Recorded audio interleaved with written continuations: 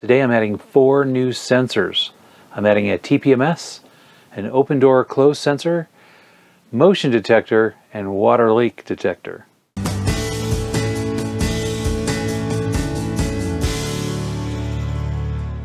Welcome back to the channel. My name is Kevin, and today I'm doing an upgrade.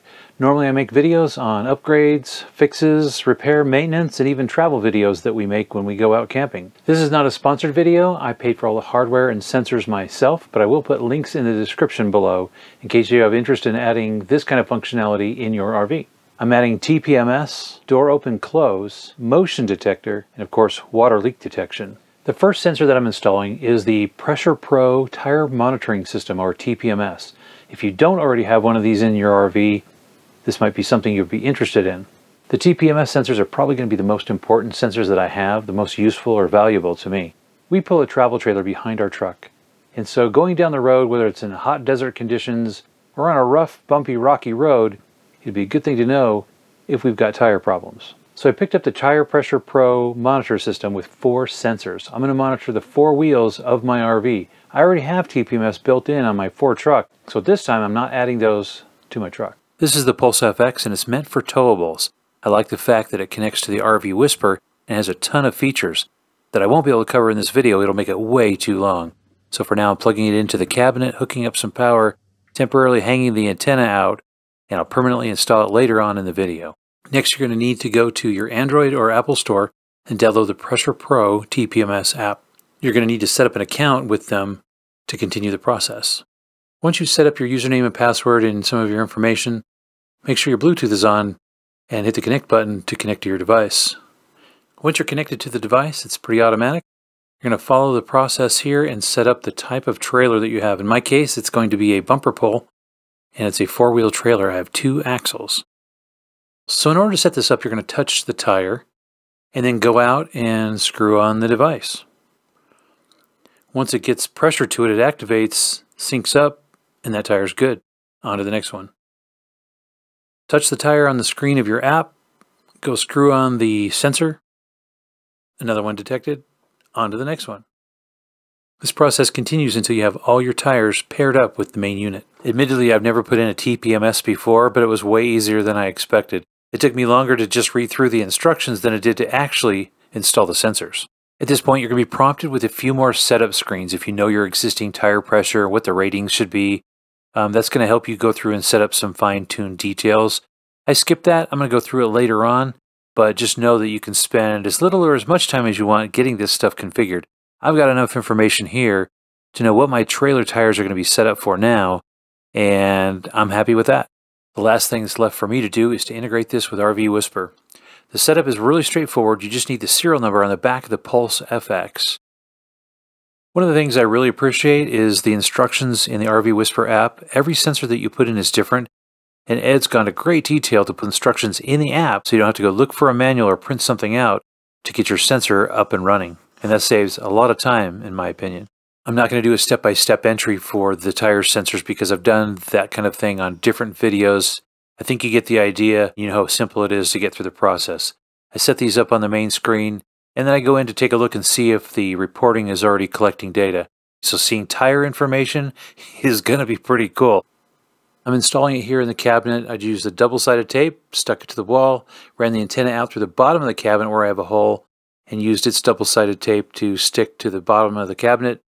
And I'm calling that good. In future videos, I'm going to be showing you how this system works in our RV, and I can't wait to do that.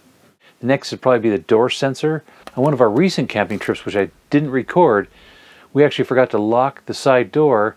When you're packing up camp and getting ready to go, you do forget things sometimes. I forgot to lock that door, and when we stopped at one of our pit stops we had, I went back and looked, and the door was hanging wide open. So this is going to be really nice to know this as you're going down the road. Setup was really just putting in a battery and putting the double back tape, sticking it to the door frame where I wanted this to go. I took the serial number and entered it into RVWhisper, registered and validated the sensor in the system, and now it will start tracking the open and closed status of my door. The most valuable part of this sensor is going to be the fact that I can get a text message or an email letting me know the door is open when I'm not home. Now, if you have your RV parked in a campground or a storage facility and you want to know if it's safe and you have internet connection for your RV while it's being parked, most certainly the motion detector, the door lock, the door open close sensor is going to be a useful tool for you to know if someone's inside your RV. So the setup here is really straightforward. We're going to put the 2 supplied batteries into the unit and it's ready to go. The serial number for this device that we're going to use to put it into RVWhisper is on the inside of the unit. And it's listed by the MAC address, so it's like 16 characters long. That's what we're going to type in here and validate the sensor. Once this is done, we're ready to mount the unit wherever we would like. At this point, the motion sensor is on now and tracking movement, so we should be recording data to the system. We've got the motion detector all powered up. I've got it connected to the RVWhisper, and all that's left is for me to mount this. I've decided on a spot that I want to have right about here, which is just off the air conditioner, but yet still central to the cabin area and won't be affected by the slide when it's put in. So I'm going to mount this and we'll give it a couple of tests. At this point you can see there's no motion, but once I pick up the unit and start moving it around, the sensor automatically picked motion detected and it's listed on the RVWhisper status page. Next up is the water sensor. I've got this powered up, it's registered with the RVWhisper, and I'm ready to put this thing. There's nothing really to install it on, but you'll notice that there are some gold pins here on the bottom of the sensor, and that's what detects the water. When water connects to any of the pins there, it sets it off and lets you know that you have water in the area. There's no real mounting this water sensor. You put it where you think there's going to be a leak, and in my case, I'm going to put it in where the water pump goes. The water pump is directly underneath the sink, so I'm going to install it there, just set it in there, make sure it doesn't flip around, and we'll call it good. I'll do a couple of tests first, and I'll get the connectors to reach, and that is these gold pins here.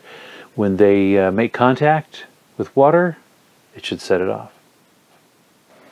After the test that I make, I'm going to take this and set it underneath the sink, which is where the water pump is in my RV. And because the water sensor isn't something you install, this can be moved to any location that you want. So I've got the 4 sensors installed. We did a little bit of testing. I got them added into the RVWhisper. I'm ready to go for the next camping trip. And of course, in the future, I'll do video updates on how these sensors work, what I like, what I don't like, and on from there. So if you liked the video and you got something out of this, smash that like button down below. It helps the video and it helps the channel. And of course, if you're not subscribed to the channel, consider subscribing.